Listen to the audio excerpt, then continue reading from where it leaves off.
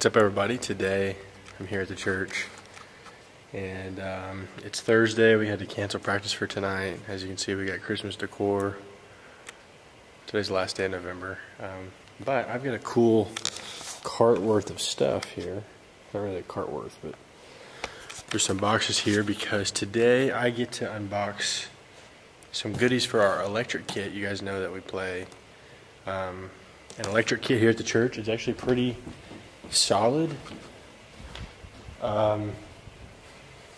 Obviously, electric kits are controversial. This ATV kit has worked out pretty well though, and we've been having some problems with cymbals that I'm going to talk about. But I'm really excited we got some new heads today, which all of ours are in okay condition. Didn't necessarily have to have new heads. Except for the kick drum, it's pretty bad. But we got new Drumtec real feel heads, which are like 3-ply. I'll talk about them, and I'm gonna unbox them and everything, get them all installed, and I'll tell you how it goes.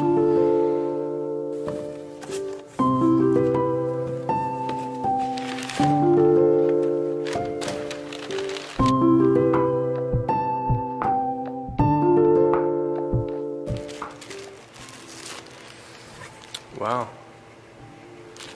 And obviously I can't really tell anything from this packaging, but it looks pretty decent. I can feel that it's thicker. It's a 3-ply thing. We've always had 2-ply, so it's definitely thicker. I'm excited to get into it. Yep, 18-inch kick.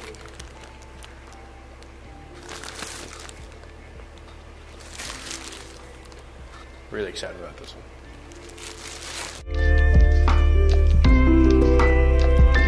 And then as well as the new heads and everything, I got these new cymbals because I've been having a strange problem with my ATVs, which the ATVs are like the nicest on the market. They're not very cheap at all. And so I'll show you the problem that I'm having with them. But decided to go with these. These are the Roland, what's the name? If I can give you. Roland, it's the CY-12C-T. So these are the 12-inch crash. I think it's thin crash is what the T is. Single jack, which is pretty cool. You know, you can still catch the rim and everything to mute them and stuff.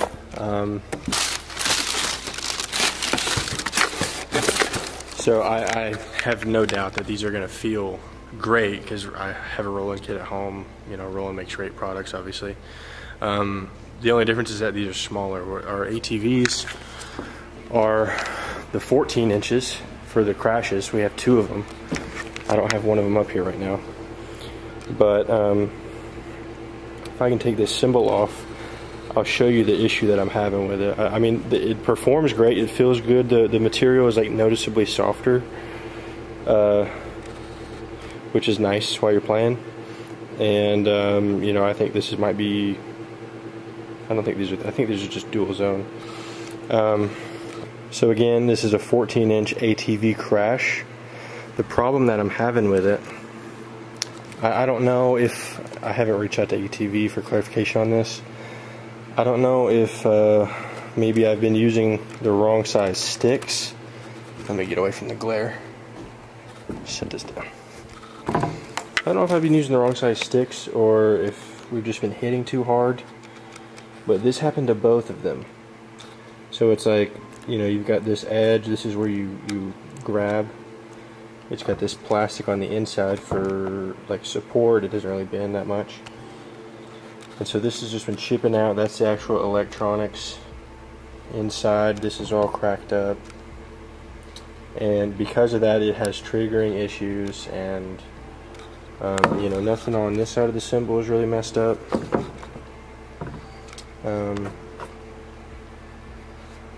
So, yeah, I've been kind of bummed about that. Again, because they're not like, I mean, they're not like crazy expensive, but, I mean, when it comes to electric cymbals, they're pretty high up there, and so that's been kind of annoying dealing with that for the last however long they've been broken. And again, it happened to both of them. So Anyway, I'm hoping that there's some better durability on the Roland cymbals, and I'll have to get all that changed over in the module and everything, but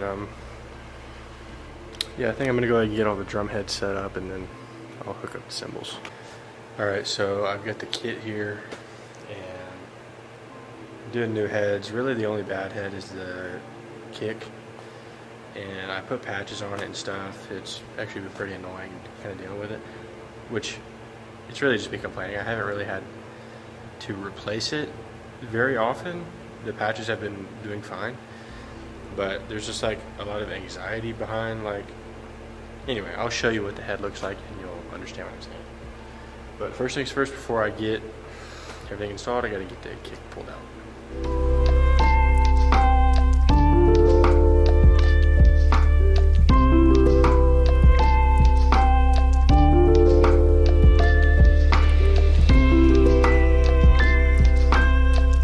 This is our kick pedal, DW 2000, which is like the cheapest DW you can get. Let me see if I can get this to focus.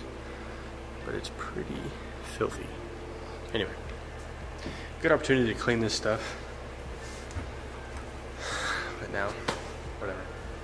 Gotta get the kick.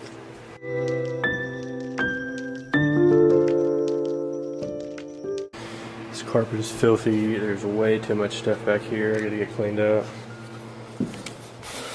This thing is gross. And this is nice and gross as well. Don't do this often enough, but obviously you get to clean all this stuff, keep it looking nice, especially with it all being electronic and stuff. But I'm going to show you this kick head. Obviously I don't have to replace the resonant head because it's fake. It's not real. But on this this head, it's like, I think this is maybe a 2-ply head, and it ripped through a long time ago. I put this patch on it. It already had another one on it. Let me pull this off. This is broken. This head has been pretty destroyed. It's Remo silent stroke, as you can see. This is a 8-10-inch kick, I believe, if I remember correctly. Anyway, so getting the Drumtec on here is going to be really nice. Obviously it will not affect the acoustic sound, as I keep saying, but yeah, I'm excited to see how it feels, so let's get it going.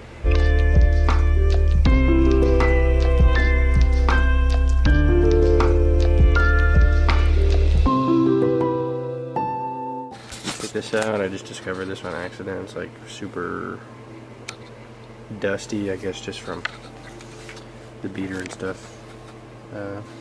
Kicking up a bunch of dust. Got the hoop off, got the head off, so now I gotta put the new one on.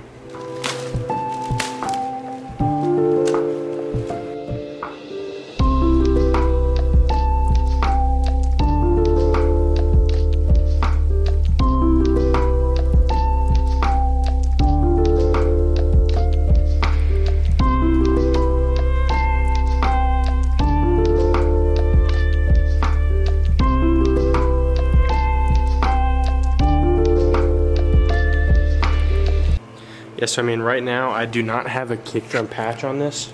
I've been playing with one since I used this felt beater. This is like a really cheap old felt beater that we just had because this DW pedal came with a hard plastic beater, which is actually kind of what you're supposed to use on mesh heads like this. This head, I think, is too tight. I need to loosen a little bit. But I prefer to use this with the patch just because it's not as loud in the room. You know, obviously I'm not relying on this for sound. I am for triggering, but if it's really loud in the room, it kind of, I don't know, it ruins it. You see all these warps, I need to sort those out.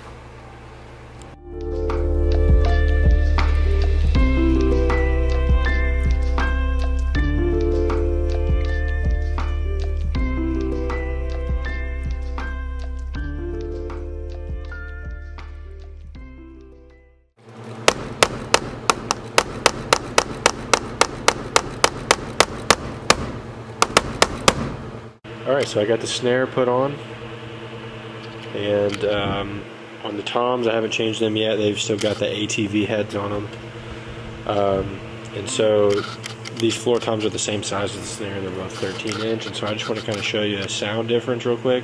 I mean, nothing serious, this is just my camera audio, but like with this being 3-ply head and this is a 2-ply head, the ATV, let's see how it sounds.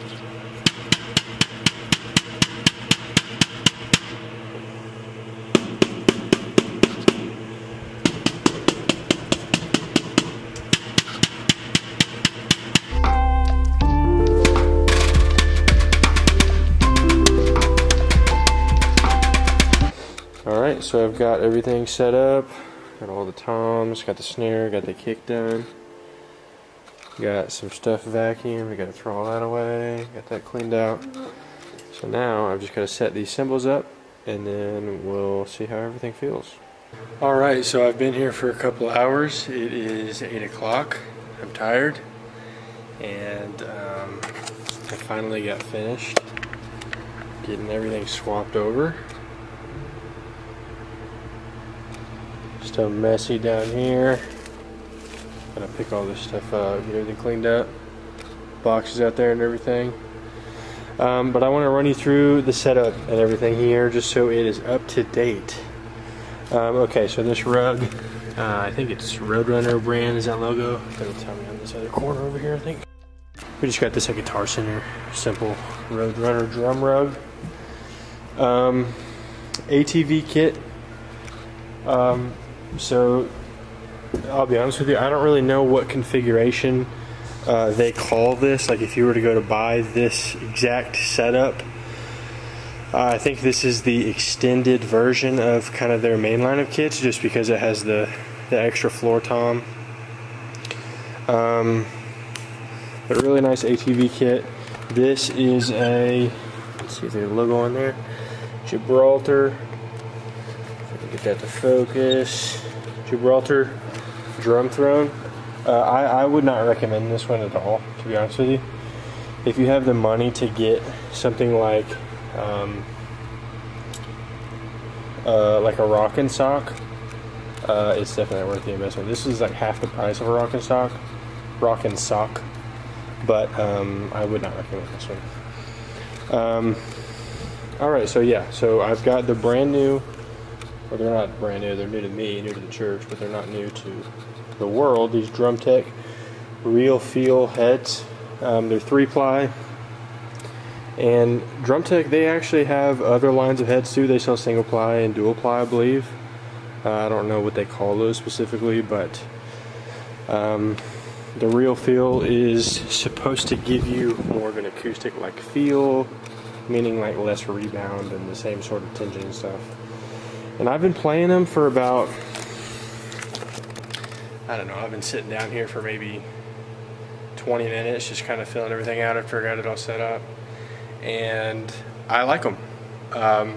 It can be a little bit of a hassle. I mean, not really a hassle, but their Drumtec is located in Germany and they don't have a US retailer, so you have to order them from Germany, so that, you know, it's just kind of another kind of thing to look out for. Make sure you're doing that safely. Anyway, but I love these heads so far. Right now for sticks, this is just a pair that I had. I don't know that I'm like in love with this. Chromark Shirakashi Oak 5A is what I'm playing right now, and they're kind of beat up. I need some of those. I think I showed you earlier, DW2000 kick pedal. That is just some random beater that I should probably buy a newer one. For cymbals, this is the ATV 8-inch 3-zone ride cymbal. This is the only ATV cymbal that we've had that did not break on the bottom of it. The plastic, I haven't had any issue with this one, but that cymbal that is sitting on top of that piano over there is broken, and then we have another one downstairs that's also broken. Which is why I just got these guys. Again, not a new product at all from Roland.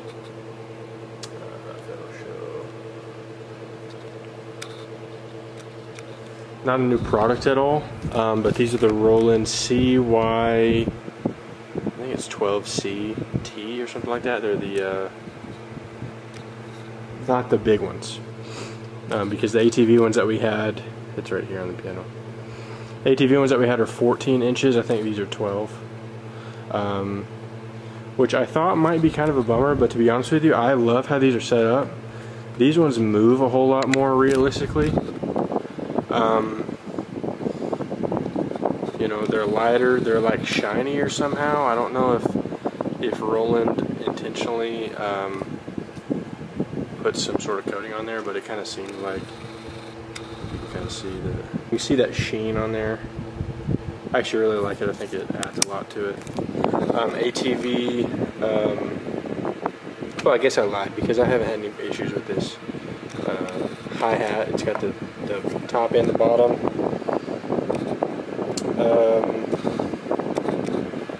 Yeah, anyway, hardware, I'll be honest with you, I don't know what we're running. This is a Yamaha hi-hat stand. I think we've got some other Yamaha stands. Our old kit was Yamaha. And then for our module for all of our sounds, Pearl Mimic Pro, running Stephen Slate samples. We run on P16s here at the church. If you're curious, my in-ears are 64 audio, formerly 1964 ears, which is what this is going to show. Let me get that better. This is going to show 1964 ears on there. I've had them for a bunch of years. And so what I just started doing is I have this splitter cable. It goes out of the left and the right side of the P16, and I run it into the module here. That way I can get the room sound and kind of use more features of the module. And it's been sounding pretty good. And then I've just got a Talkback. If you really do care, this Talkback mic is a Shure, what's that? Beta 87A, which in all reality is really overkill for a Talkback mic. It's way too expensive, but it's just one that we had sitting around. Anyway, so I will definitely let you guys know as I play these more if I grow to not like them or how everything turns out. As of right now, I'm loving the cymbals. They feel very sensitive. They are so in the Pearl Mimic Pro, when you set everything up, you select what hardware you have so that the brain can interact with the triggers accurately. And so it had the ATV models in there, obviously, but it also had these Rolands in there, and so I have zero complaints. I'm really enjoying them. And the real fill heads, I think they look great. They are a little louder acoustically, which you know, maybe that matters depending on where you're playing at. Like if you're playing at home and you want to get these at home, then maybe it's a little bit more annoying for who else lives with you. So anyway, it's Christmas time. Got the pretty lights and everything, and I've got to get the rest of the church cleaned up. So thank you guys so much for checking this out. Please check out my other videos. I've been posting some shorts too. And so I'm going to do a final playthrough, let you hear a little bit of audio. And I'll see you guys next time. Thank you.